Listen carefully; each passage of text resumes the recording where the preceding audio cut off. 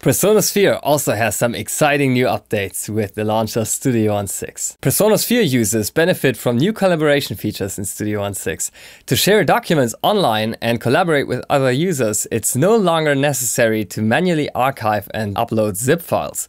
You can now share a whole song, show, or project folder, including all of its files, while reducing upload and download times by only transferring the files that have actually been modified since last time.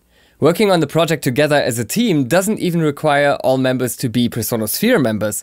Once a PreSonus Sphere member has created and shared their workspace and shared the original document, any Studio One 6 user will be able to collaborate with them. We've also overhauled the PreSonus Sphere Learn experience completely. PreSonus Sphere now gives you exclusive access to not just hundreds of hours of masterclass videos that aren't available anywhere else, but they're also now structured in comprehensive lessons and courses designed to make you a better producer. Learn the basics of gain staging, reverb, compression, and EQ, or if you're already a more advanced user, dive deeper and learn, for example, how to perfect your vocal tuning skills with Marcus Hoskins. What sets learning on PreSonus Sphere apart from other video platforms is that you can add notes directly to any video, which can be associated with a timestamp, which makes it super easy to remember and revisit key content.